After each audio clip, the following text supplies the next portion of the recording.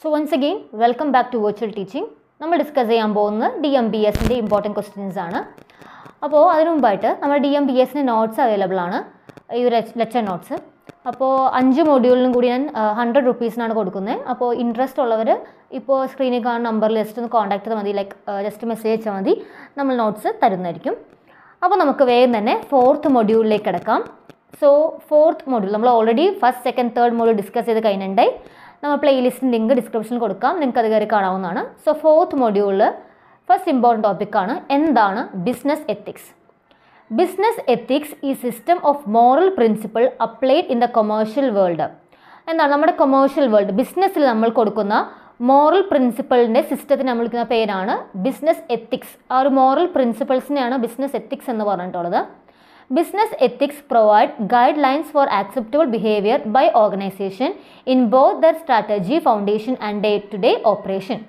So, one organization അവർ follow ചെയ്യേണ്ട ഒരു ഗൈഡ്ലൈൻസിനാണ് നമ്മൾ ബിസിനസ് എത്തിക്സ് എന്ന് പറയുന്നത്. ആ ഒരു ഗൈഡ്ലൈൻസ് അവർ എന്ത് ചെയ്യണം, അവരുടെ ഡേ ടു ഡേ ഓപ്പറേഷനിലും അവരെടുക്കുന്ന ഓരോ സ്ട്രാറ്റജിയിലും അവരെന്ത് ചെയ്യണം, ഈ പറയുന്ന ഈ ഗൈഡ്ലൈൻസ് ബിസിനസ് എത്തിക്സ് ഫോളോ ചെയ്യണം. ഓക്കെ, അടുത്ത എന്തൊക്കെയാണ് ബിസിനസ് എത്തിക്സിൻ്റെ ഫീച്ചേഴ്സ്? ഒന്നാമത്തത്, it is A set of moral principles applied in the commercial world. നമ്മുടെ കൊമേഴ്ഷ്യൽ വേൾഡിൽ അപ്ലൈ ചെയ്തിട്ടുള്ള മോറൽ പ്രിൻസിപ്പിൾസ് ആണ് business ethics. It provide guidelines four acceptable behaviour in the strategy, foundation and day to day operation. നേരത്തെ പറഞ്ഞ പോലെ എന്താണ് നമ്മുടെ ബിസിനസ്സിന് ഡേ ടു ഡേ ഓപ്പറേഷനിലും സ്ട്രാറ്റജീസിലൊക്കെ നമ്മൾ കൊണ്ടുവരേണ്ട ബിസിനസ് പാലിക്കേണ്ട ചില ബിഹേവിയർ ഉണ്ട്. ആ ഒരു ആക്സെപ്റ്റബിൾ ബിഹേവിയർ ആണ് ആ ഒരു ഗൈഡ്ലൈൻസ് തരുന്നതാണ് ബിസിനസ് എത്തിക്സ് എന്ന് പറഞ്ഞിട്ടുള്ളത്. It study how A business conduct it operation in order to find out ethical and unethical behaviour. അപ്പോൾ ഈ ഒരു ബിസിനസ് എത്തിക്സ് പഠിക്കുമ്പോൾ നമുക്ക് എന്ത് മനസ്സിലാക്കാൻ പറ്റും? ഒരു ബിസിനസ്സിൻ്റെ ഓപ്പറേഷൻ എത്തിക്കലി ആണോ അതിലോ അൺഎത്തിക്കൽ ആണോ എന്ന് നമുക്ക് മനസ്സിലാക്കാൻ വേണ്ടി സാധിക്കും.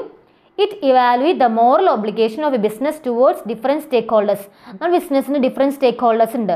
ബിസിനസ്സിൻ്റെ ആ ഒരു ഫംഗ്ഷനിൽ ഇൻട്രസ്റ്റ് ഉള്ള ആൾക്കാർ നമ്മൾ സ്റ്റേക്ക് ഹോൾഡേഴ്സ് എന്ന് പറഞ്ഞില്ലേ, കസ്റ്റമേഴ്സ് ആവാം, നമ്മുടെ ക്രെഡിറ്റേഴ്സ് ആവാം, സപ്ലൈസ് ആവാം, ആരും ആവാം, അവരെല്ലാവരുമാണ് നമ്മുടെ ഈ പറയുന്ന സ്റ്റേക്ക് ഹോൾഡേഴ്സ് എന്ന് പറഞ്ഞിട്ടുള്ളത്. അപ്പോൾ ആ ഒരു സ്റ്റേക്ക് ഹോൾഡേഴ്സിനോട് ബിസിനസ് എങ്ങനെയൊക്കെയാണ് ആ ഒരു മോറൽ ഒബ്ലിഗേഷൻസ് കൊടുക്കുന്നത്, ആ ഒരു മോറൽ ഒബ്ലിഗേഷൻ എങ്ങനെയൊക്കെ നിറവേറ്റുന്നുണ്ടെന്ന് ഇവാലുവേറ്റ് ചെയ്യുന്ന ഒന്നും കൂടിയാണ് ബിസിനസ് എത്തിക്സ് എന്ന് പറഞ്ഞിട്ടുള്ളത്. അടുത്താണ് ഇനി ബിസിനസ് എത്തിക്സിൻ്റെ ഒബ്ജക്റ്റീവ്സ്. എന്തൊക്കെ ഒബ്ജക്റ്റീവ്സ് ഉള്ളത് നോക്കാം. To improve the moral value in business operation. ആ ബിസിനസ് ഓപ്പറേഷനിലുള്ള മോറൽ വാല്യൂസ് ഇംപ്രൂവ് ചെയ്യുക. രണ്ടാമത്തെ എന്താണ്? To prevent business from achieving goal of share holders by sacrificing interest of other stake holders. നമ്മുടെ കമ്പനിയിലുള്ള share ഹോൾഡേഴ്സിന് goal achieve ചെയ്യാൻ വേണ്ടി ഒരിക്കലും തന്നെ എന്ത് ചെയ്യാൻ പാടില്ല, നമ്മുടെ ബിസിനസ്സിലുള്ള സ്റ്റേക്ക് ഹോൾഡേഴ്സിൻ്റെ ഇൻട്രസ്റ്റിനെ സാക്രിഫൈസ് ചെയ്യാൻ പാടില്ല. അവരെ ചതിച്ചുകൊണ്ടൊന്നും തന്നെ ഒരിക്കലും ഷെയർ ഹോൾഡേഴ്സിന് നേട്ടം ഉണ്ടാക്കി കൊടുക്കാൻ വേണ്ടി പാടില്ല. അത് പ്രിവെൻറ്റ് ചെയ്യുക. To safe guard the interest of investors. നമ്മുടെ കമ്പനിയിൽ വന്ന് ഇൻവെസ്റ്റ് ചെയ്യുന്ന ആൾക്കാരുടെ കാര്യങ്ങൾക്ക് നമ്മൊരു സേഫ് ഗാർഡ്, സേഫ്റ്റി പ്രൊവൈഡ് ചെയ്യുക. To avoid discrimination, harassment of the work force. നമ്മുടെ കമ്പനിയിൽ വർക്ക് ചെയ്യുന്ന വർക്ക് ഫോഴ്സിന് നമ്മൾ ഡിസ്ക്രിമിനേഷനോ ഹറാസ്മെൻറ്റോ ഒന്നും തന്നെ കൊടുക്കാൻ പാടില്ല. To make business organisation more responsible toward society and environment. നമ്മുടെ ബിസിനസ് ഓർഗനൈസേഷൻ സൊസൈറ്റിയോടും എൻവയോൺമെൻറ്റോടും കൂടുതൽ റെസ്പോൺസിബിൾ ആവുക. ഇതൊക്കെയാണ് major objectives. അടുത്തെന്താണ്? Importance of business ethics. എന്തൊക്കെ ഇമ്പോർട്ടൻസ് ആണ് ബിസിനസ് എത്തിക്സിനുള്ളത്? എന്തൊക്കെയാണ്? Easy mobilisation of finance. നല്ല ബിസിനസ് എത്തിക്സ് ഉള്ള ഒരു കമ്പനി ആണെങ്കിൽ നമുക്ക് പെട്ടെന്ന് തന്നെ ഫിനാൻസ് മൊബിലൈസ് ചെയ്യാൻ പറ്റും.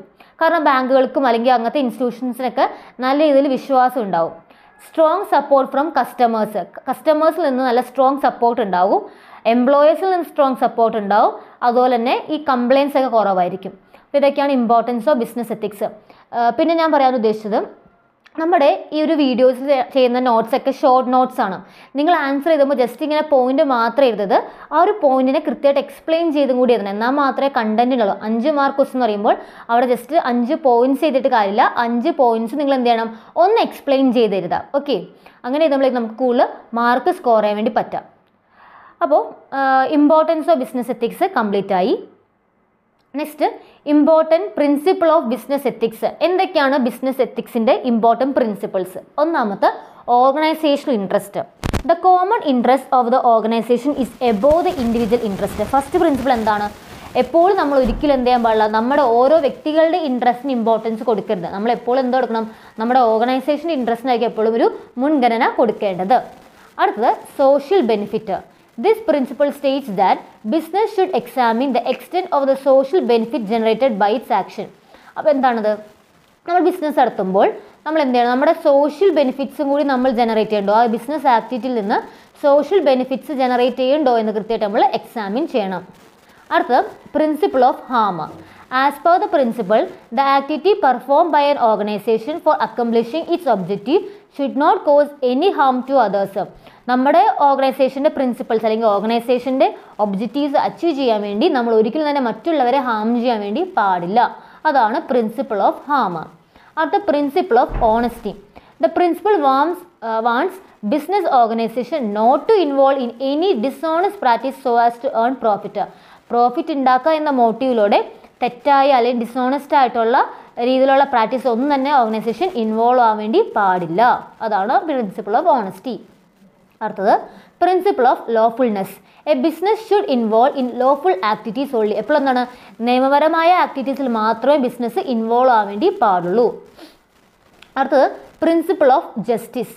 Equitable treatment of the work force, fair remuneration, impartial treatment of all the stakeholders are the basic objective of this principle. നമ്മൾ എന്താണ്? എല്ലാ സ്റ്റേക്ക് ഹോൾഡേഴ്സിനെയും നമ്മൾ ഇക്വിറ്റബിളായി ട്രീറ്റ് ചെയ്യുക, എല്ലാവരും ഒരുപോലെ ട്രീറ്റ് ചെയ്യുക, എല്ലാവർക്കും ഒരുപോലത്തെ ഫെയർ കൊടുക്കുക. ഫെയർ റെമ്യൂണറേഷൻ എന്താണ്? നല്ല രീതിയിലുള്ള ഒരേ പണി ചെയ്യുന്ന വർക്കേഴ്സിന് ഒരേ വേജ് കൊടുക്കുക, അങ്ങനെ ഫെയർ റെമ്യൂണറേഷൻ കൊടുക്കുക. അതുപോലെ തന്നെ അവർ ചെയ്യുന്ന വർക്കിന് തുല്യമായിട്ടുള്ള റെമ്യൂണറേഷൻ പ്രൊവൈഡ് ചെയ്യുക. ഇംപാർഷ്യൽ ട്രീറ്റ്മെൻറ്റ്, നമ്മൾ ഈ പറയുന്ന സ്റ്റേക്ക് ഹോൾഡേഴ്സിന് നമ്മൾ ഒരിക്കലും ഇംപാർഷ്യൽ ട്രീറ്റ്മെൻറ്റ് ചെയ്യാൻ പാടില്ല. അങ്ങനെ അതൊക്കെയാണ് മെയിനായിട്ട് പ്രിൻസിപ്പിൾ ഓഫ് ജസ്റ്റിസിൽ ഡിസ്കസ് ചെയ്യുന്നത്. ഇപ്പോൾ ഇതൊക്കെയാണ് മെയിനായിട്ട് നമ്മുടെ ബിസിനസ് എത്തിക്സിൻ്റെ പ്രിൻസിപ്പിൾസ്. വളരെ ഇമ്പോർട്ടൻ്റ് ടോപ്പിക്കാണത്. ഇനി അടുത്തത് ഫാക്ടേഴ്സ് അഫക്റ്റിംഗ് ബിസിനസ് എൻവയോൺമെൻറ്റ്. നമ്മളൊരു ബിസിനസ് എത്തിക്സ് എന്നൊരു ഐഡിയൽ നോക്കുകയാണെങ്കിൽ എന്തൊക്കെ ഫാക്ടേഴ്സാണ് നമ്മുടെ ബിസിനസ് എൻവയോൺമെൻറ്റിനെ അഫക്റ്റ് ചെയ്യുന്നത്? നമുക്കിതിന് രണ്ട് ഫാക്ടർ ഡിവൈഡ് ചെയ്യാം. ഇൻറ്റേർണൽ ഫാക്ടർ എന്നും എക്സ്റ്റേണൽ ഫാക്ടർ എന്നും. ഇൻറ്റേർണൽ ഫാക്ടറിൽ വരുന്നതാണ് ഓർഗനൈസേഷണൽ കൾച്ചർ, നമ്മുടെ ഓർഗനൈസേഷൻ്റെ കൾച്ചർ, നമ്മുടെ ഓർഗനൈസേഷൻ്റെ റൂൾസ് ആൻഡ് റെഗുലേഷൻസ്, അതൊക്കെ ഒന്നാമത്തെ ഫാക്ടർ. പിന്നെ നേച്ചർ ഓഫ് ബിസിനസ്, നമ്മൾ ഏത് ടൈപ്പ് ഓഫ് ബിസിനസ്സാണ് നടത്തുന്നത്, നമ്മുടെ നേച്ചർ എങ്ങനെയൊക്കെയാണ്. പിന്നെ ടൈപ്പ് ഓഫ് ബിസിനസ് ലീഡർഷിപ്പ്, നമ്മുടെ ബിസിനസ്സിൽ ലീഡർഷിപ്പ്, നമ്മുടെ ബിസിനസ്സിനെ ലീഡ് ചെയ്യുന്ന ആൾക്കാരുടെ ആ ഒരു രീതി, അവരുടെ ടൈപ്സ്, അതൊക്കെയാണ് ഇൻറ്റേർണൽ ഫാക്ടേഴ്സിൽ വരുന്നത്. ഇൻ എക്സ്റ്റേണൽ ഫാക്ടേഴ്സിൽ വരുന്ന 4 കാര്യങ്ങളാണ് നമ്മുടെ ലീഗൽ സിസ്റ്റം, നമ്മൾ ഫോളോ ചെയ്യുന്ന റൂൾസ് ആൻഡ് റെഗുലേഷൻ, നമ്മുടെ രാജ്യത്തിൻ്റെ റൂൾസ് ആൻഡ് റെഗുലേഷൻസും ലീഗൽ സിസ്റ്റവും. പിന്നെ പൊളിറ്റിക്കൽ സിസ്റ്റം, പൊളിറ്റിക്കൽ പാർട്ടി ഏതാണ് ലീഡ് ചെയ്യുന്നത്, അവരുടെ റൂൾസ് എങ്ങനെയൊക്കെയാണ് അത്. പിന്നെ ഇൻഡസ്ട്രി, നമ്മൾ വർക്ക് ചെയ്യുന്ന ഇൻഡസ്ട്രി എങ്ങനെ, നമ്മൾ കുറേ ബിസിനസ്സുകാർ ഒന്നിച്ച് വരുന്നതിനാണ് ഇൻഡസ്ട്രി എന്ന് പറഞ്ഞിട്ടുള്ളത്.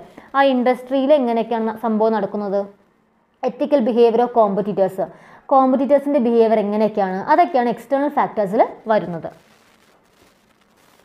അടുത്താണ് ഒബ്ജക്റ്റീവ്സ് ഓഫ് സോഷ്യൽ റെസ്പോൺസിബിലിറ്റി. എന്തൊക്കെയാണ് social responsibility objective? To carry out business activity in N എത്തിക്കൽ വേ, ഒരു എത്തിക്കൽ വേയിൽ തന്നെ ബിസിനസ് ആക്ടിവിറ്റീസ് ക്യാരി ഔട്ട് ചെയ്യുക. To favourably address social need and expectation, അപ്പോൾ എന്താ നമ്മൾ സോഷ്യൽ നീഡ്സും എക്സ്പെക്റ്റേഷൻസും ഒക്കെ നമ്മൾ എന്ത് ചെയ്യണം, അത് നമ്മൾ അഡ്രസ്സ് ചെയ്തിരിക്കണം. To observe equity while meeting the requirement of share ഹോൾഡേഴ്സിൻ്റെ ആവശ്യം നമ്മൾ അംഗീകരിക്കുമ്പോൾ അത് ഈക്വലായിട്ട് നമ്മൾ അംഗീകരിക്കാം. Social responsibility increase the sales and consumer relationship, അല്ലേ? നല്ലൊരു സോഷ്യൽ റെസ്പോൺസിബിലിറ്റി നമ്മൾ മീറ്റ് ചെയ്ത് കഴിഞ്ഞാൽ നമുക്കവിടെ സെയിൽ കൂട്ടുക, അതുപോലെ തന്നെ കസ്റ്റമേഴ്സ് നമ്മളോട് കൂടുതൽ നല്ലൊരു റിലേഷൻഷിപ്പ് മെയിൻറ്റെയിൻ ചെയ്യാൻ വേണ്ടി ആഗ്രഹിക്കും. അടുത്ത principles of corporate governance. Owner the rights of share rights നമ്മൾ ഓണർ ചെയ്യുക, അവർക്ക് ഇമ്പോർട്ടൻസ്, ആ റൈറ്റ്സ് നമ്മൾ വില കൊടുക്കുക. Equitable treatment of share holders, എല്ലാ ഷെയർ ഹോൾഡേഴ്സിനും ഒരുപോലെ കാണാം. റെസ്പോൺസിബിലിറ്റി ഓഫ് ദ ബോർഡ്, എന്താണ്? The board had to review and understand various business issues.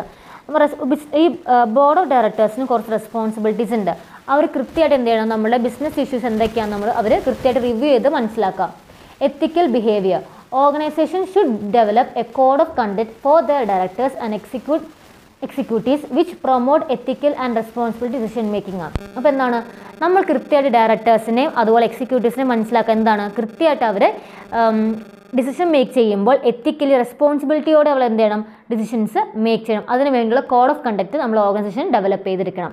അപ്പോൾ ഇതൊക്കെയാണ് major principles of corporate governance. So ഇത്രയും കാര്യങ്ങളാണ് മേജറായിട്ട് നമ്മുടെ 4th മോഡ്യൂൾ നമുക്ക് പഠിക്കാനുള്ളത്. വളരെ ഇമ്പോർട്ടൻ്റ് ആയ ടോപ്പിക് തന്നെയാണ് ഇതിലുള്ളത്. കാരണം ക്വസ്റ്റ്യൻ പേപ്പറിൽ എപ്പോഴും ഈ ഒരു ചാപ്റ്ററിൽ നിന്ന് ക്വസ്റ്റ്യൻ വരാറുണ്ട്. അപ്പോൾ നേരത്തെ പറഞ്ഞ പോലെ നിങ്ങൾക്ക് നോട്ട്സ് ആവശ്യമുണ്ടെങ്കിൽ നമ്മൾ ആദ്യം കാണിച്ച ആ ഒരു നമ്പറില്ലേ, ആ നമ്പറിലേക്ക് നെക്സ്റ്റ് നിങ്ങൾ മെസ്സേജ് ചെയ്താൽ മതി. അപ്പോൾ വീഡിയോ യൂസ്ഫുൾ ആണെന്ന് തോന്നിക്കഴിഞ്ഞാൽ വീഡിയോ നിങ്ങളുടെ ഫ്രണ്ട്സിനും ഷെയർ ചെയ്യാം, അവരും പഠിക്കട്ടെ. Thanks for watching.